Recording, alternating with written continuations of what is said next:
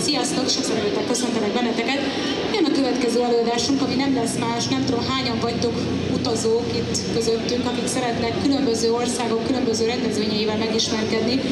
Most egy olyan rendezvényről fogunk beszélgetni az ottani főszervezővel, amiről szintén nem sokat tudni. Ugye tegnap beszéltünk Oroszországról, most pedig a Balti Államokról fogunk beszélgetni. Ugye szintén egy olyan terület, amiről nem sokat hallani, hogy egyáltalán milyenek ott az emberek, milyen rendezvények vannak, és milyenek a cosplayesek. Úgyhogy fogadjátok sok szeretettel Parvát, az Unicon főszervezőjét. Tapsot kérek szépen neki. Ő Lettországból érkezett, és annyit érdemes tudni, hogy ott ugye a balti államok, ez a három ország, Lettország, Észtország és Esztónia, ők hárman, nekik nagyon szoros a cosplayes közössége, tehát ők szorosan együtt vannak úgymond, és erről fogunk pár szót váltani. Thank you. Hello. Okay. Hi there. Great to be here. I really love to be in Budapest, Hungary. It's my first time, and I really admire your cosplay community. I just seen all your cosplay clubs. This is amazing.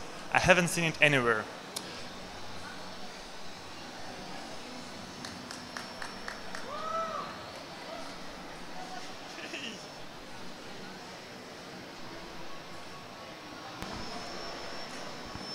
Működik. Ha! Szóval, fordítok, jó? I will try to translate to people who don't speak English. Szóval fordítanék, ugye ő is szintén most először van itt Budapesten, és most először látja ezt a rendezvényt.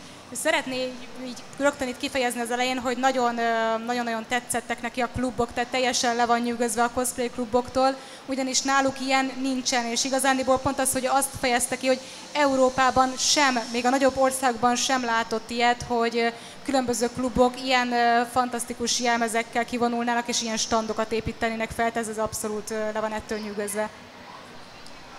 So, I came from Latvia.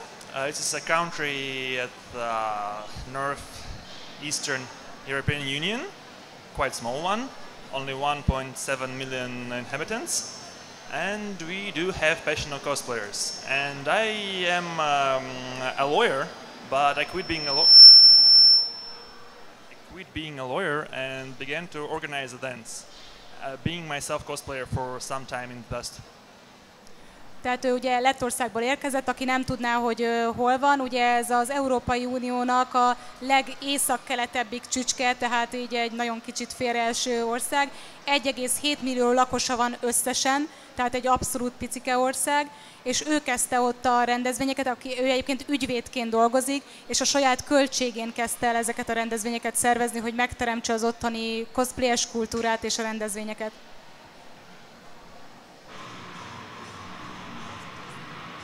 So, I will speak about Latvian and Estonian and Lithuanian communities and cosplay, gaming, geek events, as we are quite close and all the people are visiting from one country to another. Tehát ugye a három balti államról fog beszélni, Esztóniáról, Lettországról és Észtországról, és ugye az ottani cosplayes közösségről.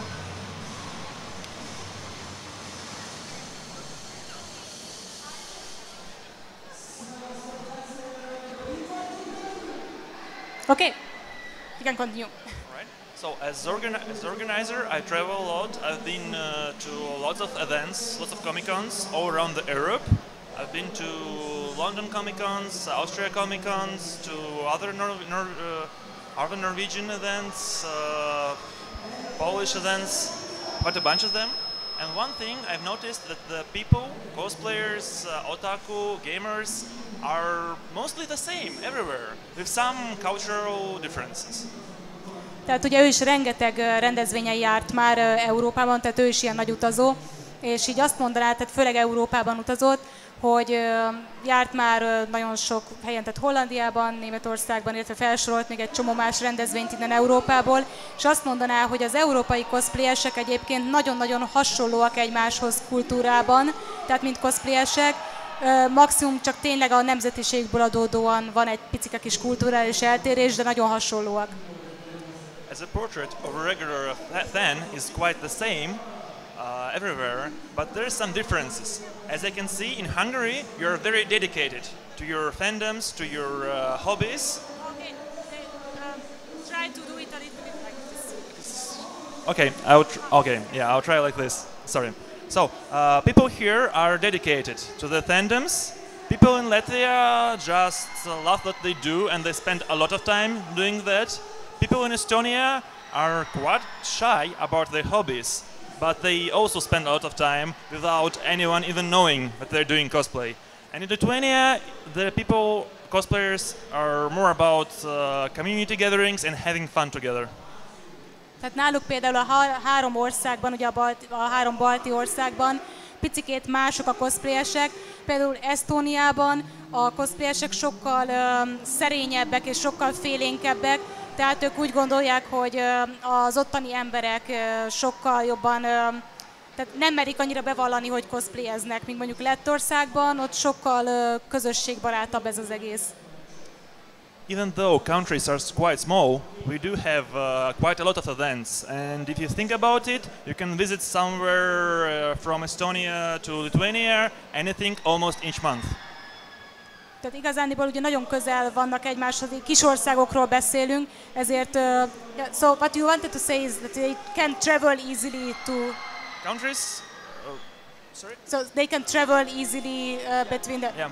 Tehát igazániból könnyen tudnak ezek az országok egymást így meglátogatni, hogyha a másik rendezvényre akarnak menni. So, and I will introduce you, well, there's about 11 events in Lithuania, 2 in Latvia and 3 to 5 in Estonia. 11 in Lithuania, 2 in Latvia and 5 in Estonia. Events, yeah. Tehát igazándiból összesen 7-8 rendezvényről beszélhetünk, és ezekből you will introduce some of those. Yes, yeah. You will introduce those events here. Cosplay, gaming, yes. Quite not the same, but all the things you can experience by cosplayer, gamer or other geek. Tehát ugye vannak cosplayes rendezvényeik, gamer rendezvényeik, és ugye más tematikában is. Okay, I will go through the major events in the region. Tehát az ő régiójában a főbb rendezvényeken most végig fogunk menni. Yeah, as I mentioned, the hobbies goes from cosplay to gaming, tabletops, collecting, comics, console gaming and all the other related stuff. Tehát különböző hobbik vannak ott is, tehát van ugye cosplay, vannak ezek az asztali játékok, vannak játékok, tehát nagyjából ugyan hasonlóan, ahogy amit itt is láttok. Tehát különböző ott is vannak ilyen kis tematikák.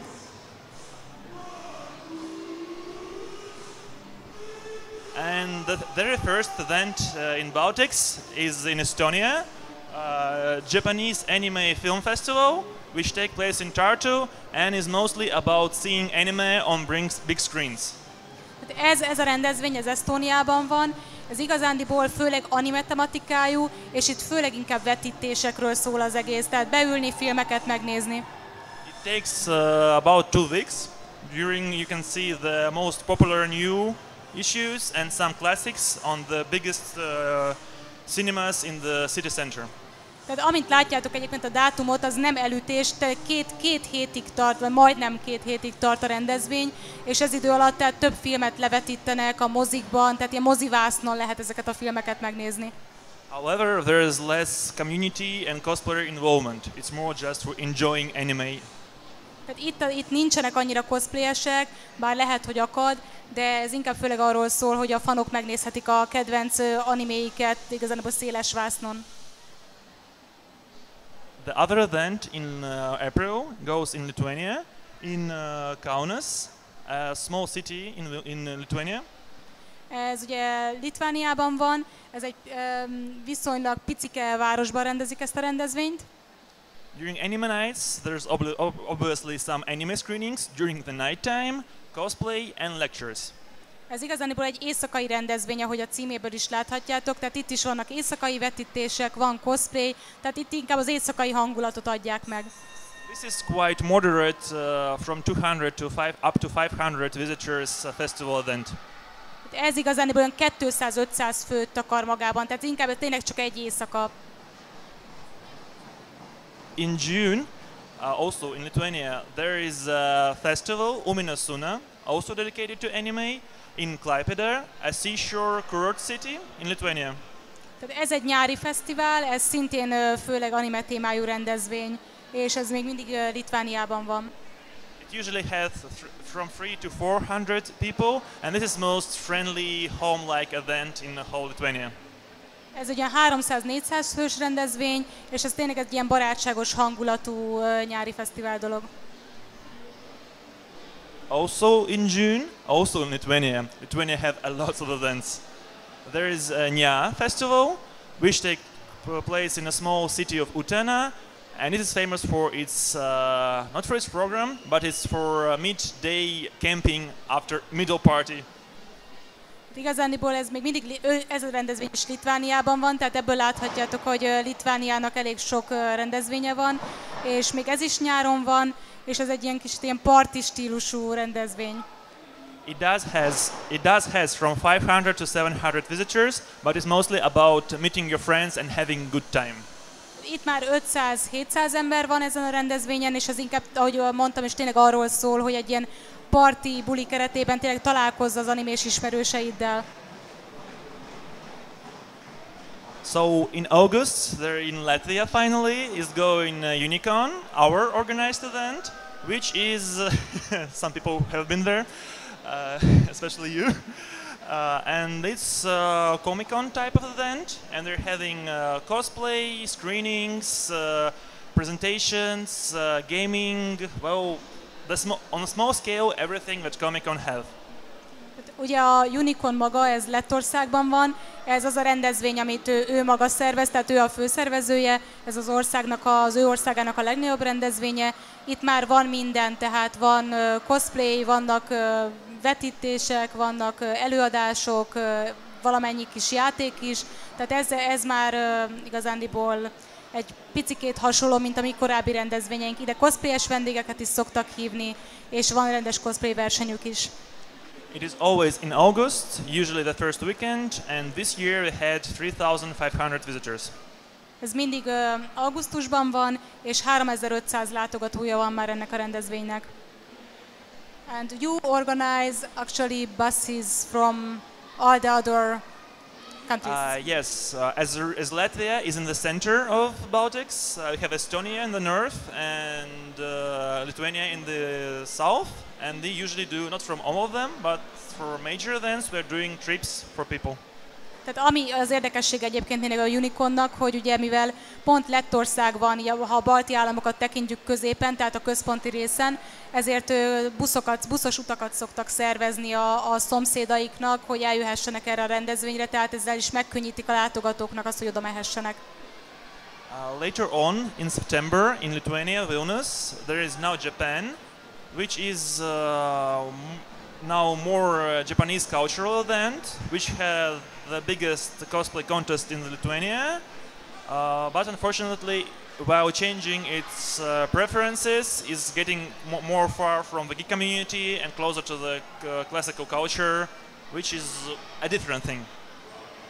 Igazándiból az a rendezvény, ez ugye Litvániában van, és bár japán kulturális rendezvényként kezdték, van rendes cosplay versenyük is, most azonban kezdenek egy kicsikét sajnos eltávolodni a japán kultúrától, és átmennek egy olyan kicsit átlagos kulturális rendezvénybe, tehát nem csak japán tematikában, és ezért egy kicsit veszít ebből az érdekességéből. Later, in same September, and again Vilnius, actually the same venue as now Japan, there's Game On, the biggest gaming event in the Baltics. It's have about 12,000 people, lots of gaming devices, and the biggest Counter-Strike and League of Legends tournaments with, I guess, 10,000 euro prize funds. Szóval nekik is van ugye egy nagy gamer rendezvényük, ez a PLAYON. Ez 12 000 embert vonz, tehát így gaming kategóriában a legnagyobb. Itt tartanak a különböző gamer meccseket, tehát ugye League of Legends, Counter-Strike ugye versenyeket tartanak itt, és elég komoly díjazása van ezeknek a versenyeknek. It's a very interesting event since it also has a small cosplay contest and different other activities, and they're doing their own orchestra performance. Nekik is van cosplay versenyük, bár ez inkább egy kisebb cosplay verseny, és megjelennék itt azért, mert valamennyire kicsit a cosplayes közösség is.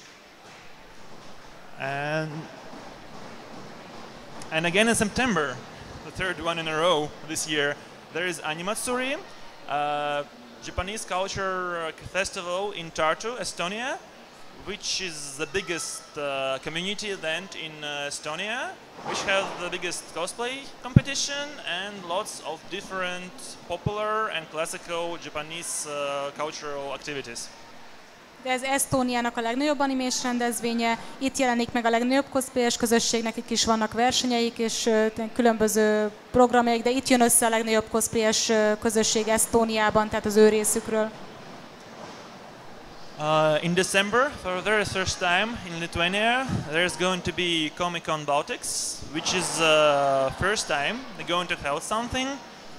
Their promises are very high, but they do have lack of experience, and we don't know how it go, but it might be a big and very interesting event. Ami miatt ugye itt most kérdőjelek vannak egyébként a képernyőn az az, hogy van egy új rendezvény, ez a Comic-Con Baltics, ez úgy reklámozza magát, hogy a balti államoknak az első Comic-Conja, mivel még ugye ez decemberben lesz, tehát most először lesz ez decemberben, így nem tudni, hogy fog elsülni ez a rendezvény. Sokat ígérnek, de nem tudják, hogy végül mennyire lesz sikeres.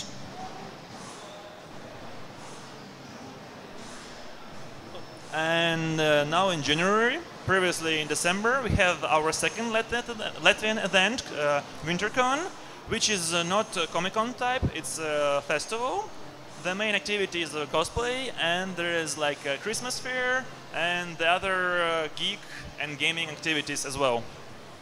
De ugye a WinterCon az ő téli rendezvényük Lettországban. Kicsit olyan, aki esetleg régebről ismeri, mint nekünk régen az anime karácsony volt. Na most ez körülbelül ugyanaz, hogy egy ilyen kicsit animésebb, gamer stílusú rendezvény, karácsonyi vásárral egybekötve, tehát igazándiból kihasználva azt, hogy karácsonyi szezon közeleg. It usually have 1,200 to 1,500 visitors, and this one is going to be on 13th of January, and it's going to be the 10th event they ever made. Olyan 1000-1500 látogatója van, és tehát hogy hányszor rendezték meg ezt a rendezvényt, tehát kb. 10. alkalommal fog ez most megrendezésre kerülni, tehát jön egy ilyen forduló. Oh, I guess it's pretty much about the events and some major cultural differences of the same communities around. Tehát a rendezvényekről magáról ennyit szeretett volna elmondani. Do you want to talk about the cultural differences?